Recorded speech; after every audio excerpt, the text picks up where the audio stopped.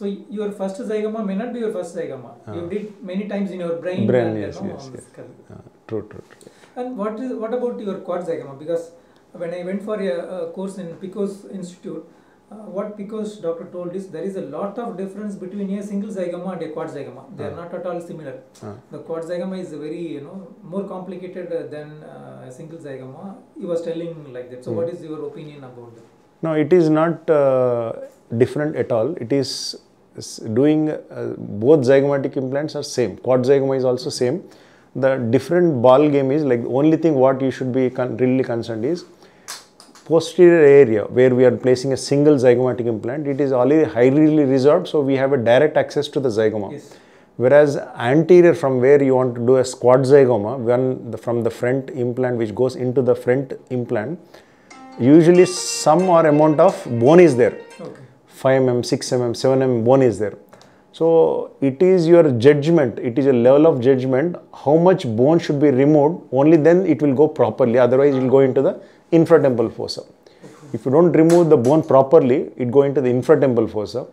And if you remove too much also, if you go too deep also, it will go into infratemporal fossa. If you don't remove any bone, it will cut the lateral surface of the zygoma and patient may never ever get a zygomatic implant. So that judgment is very, very important. The technique is same. What I want to say is the technique is same, but doing single zygoma is very easy in the sense because going from a highly resolved area, it is easier. But here, the same technique we are following, but only thing is we have to do certain things before starting placing a zygomatic implant. Otherwise, if you don't just prepare, you directly start doing it, then just like your posterior implant, then this will definitely go wrong. And one more, the biggest problem is accommodating two zygomatic implants in a single zygoma bone. Okay, so Indians, majority of the Indians, they don't have this big face, big skull. They have a very short face, short bones. So what I personally do in my patients is like I just keep my finger like this, one on the infraorbital rim, one at the bottom of the zygoma, and keep two of my fingers.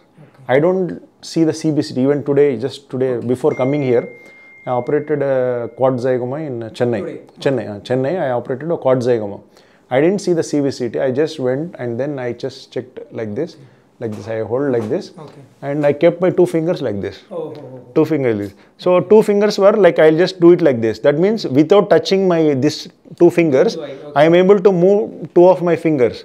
And my zygomatic implants is not that this thick also. So that means I can easily accommodate. That's a rule what I follow personally. Simple rule, clinical test. So if any patient is having very short zygoma, then I would love to go to the transnasal implant.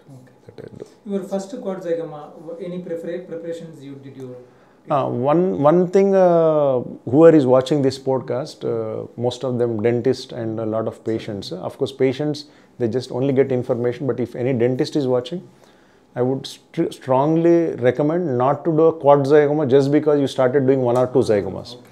First, they have to do at least 30, 35, 40, 50. There is not particular number until, there is no particular number, but until you get so much confidence that you can easily execute this, you should not do a quad zygoma. You start doing only single zygomas. But a point comes that you are bored of doing single zygomas. You can do anything without doing CPBCCI, everything. You are so much confident. Then you start doing quad zygomas. But at the same time, single zygomas is easier because you are operating far away from the eye. You should always remember, like since you are going closer to the eye, you can't damage eye and then you cannot undo it. You cannot undo it. So you should be very, very careful in surgical planning. Surgical planning is very important in a quad zygoma, whereas not much surgical planning is required for a single zygoma. Okay. One of our friend, he went for a zygoma course in Turkey. So in the course, during this course, live surgery, they entered orbit. Oh my God. So that kind of issues can be prevented by following what yes. And there are a lot of other safety parameters what I do, like marking and everything. Thereby I ensure that it does not go into the eye at all. We are safely far away, at least by 5 millimeters, 4 to 5 millimeters away from the eye. And the second implant also we are able to easily adjust into the zygomatic bone. When I attended your training program course, after the surgery, when I saw the X-ray, I got surprised. Because both sides are looking the same. You can bend the X-ray, they will like mirror images. Yeah, yes. I also told you got some some software inside your brain, which so what no, after you told me the same thing, then I referring your name that see such a Murugavel, such a great person has given me this credit, that sir, there is a muscle memory in your now. Without the brain connection, your hands are doing on their own. So that was like a big moment for me, because appreciation coming from such a great person is means a lot to me. So even I started telling people that Murugavel, such a great person, is telling me that sir, you got a muscle memory. So it is all about a planning. I would say it is all about a planning. Some they do draw lines and everything, but I just know where to do, how to do. So that is how I plan in my brain and then do it. I'll open the flap and then do it. So that is how I'm able to easily do it. Okay. Easily do it. Because what I observe is when we do from the right side, we do more angulation mistakes on the left side. But it is not happening in yours aspect. So you are doing both side your approach is same. Both side target as same. Because for me the left side many times some angulation issues will happen. So it is more of a common sense rather than no textbook will teach you this. Yes. It is like you are doing something today, you just doing something, somewhere you feel not comfortable or you're not doing, somewhere something is going wrong, or I'm not comfortable doing this, then what is a better way of doing it? Simple. So it's like there are a lot of common sense things which no textbook, no friends, no even mother, father also don't tell you each and everything, do like this, do like that, do like this. Nobody tells you. But there are always every work can be done in a different other way, in an easier way. Only thing is we have to constantly pursue and then focused, as you said in the beginning, if you are focused, then you can do it. So now if I'm doing it like this, somewhere, many of them doctors ask them, sir, left side is easy, sir, right side it's somehow difficult. Then why are you doing the same way?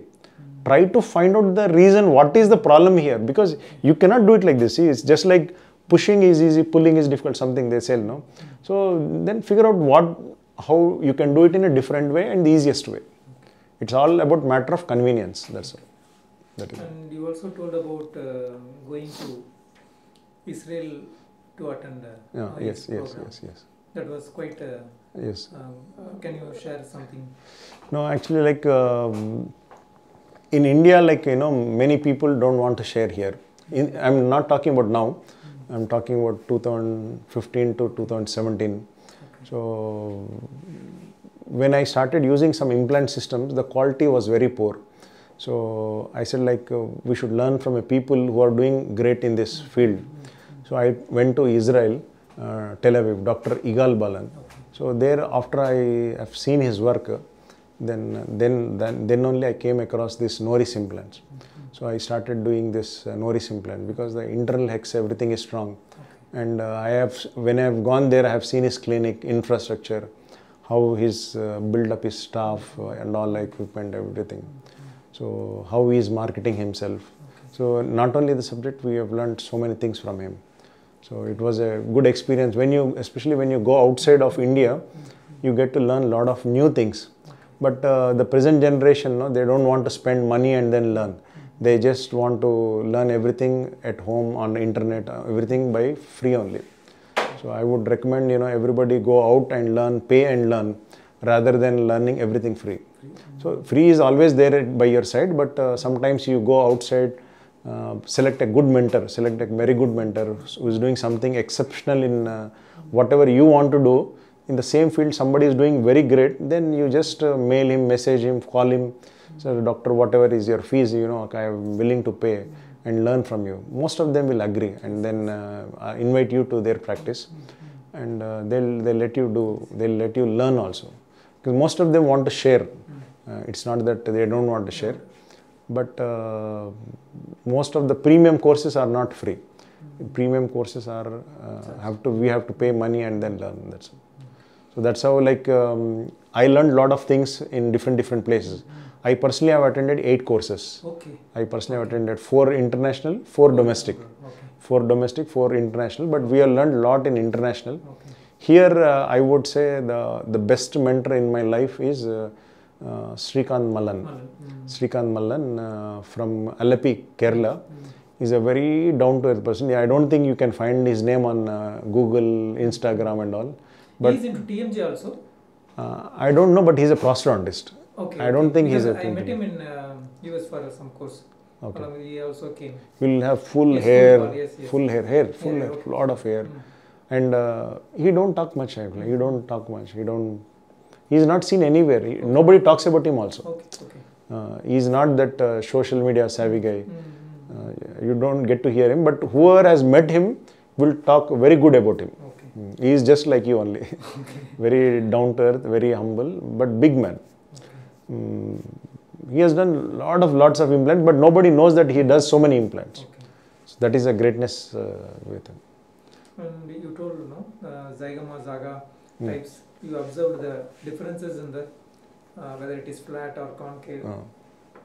When I attended a Carlos Aparicio program, I asked him, so what moment you found this classification, this Zaga 1, Zaga 2, Zaga 3? So he was telling when he was going through all his, X-rays and thing, suddenly it got struck him that there is a difference in anatomy for everybody. Everybody's anatomy is not different in that aspect, whether it is concave or flat or what else.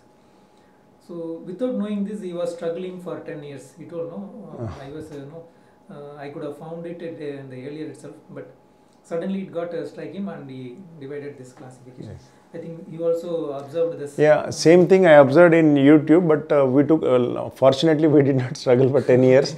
We could figure out in 10 days time. Okay. But definitely I have a huge respect for Al Capriccio. But next generation will do faster than me. So that is not to demean anyone, but things are changing. A lot of people are willing to share their knowledge. A lot of people are willing to learn also. And one more important point I would like to tell in this podcast also. Many senior most doctors are calling now. Senior most doctors are calling, and they're especially those who are doing zygomatic implants. They are asking me, don't conduct courses. Okay. Don't share your knowledge with the younger crowd. Why you want to develop own competition? Now every city already you have trained so many people. Most of your students have started doing zygomatic implants, and why you want to? You be a privileged doctor where you are the only one and few others. Let only few be the one who are doing zygomatic implants. Why you are training every day, every week so many doctors means I have only one answer for any of them. See, not only zygomatic implants, anything. Suppose you have the willingness to learn. Suppose if I deny you, you will go somewhere else and learn. Simple.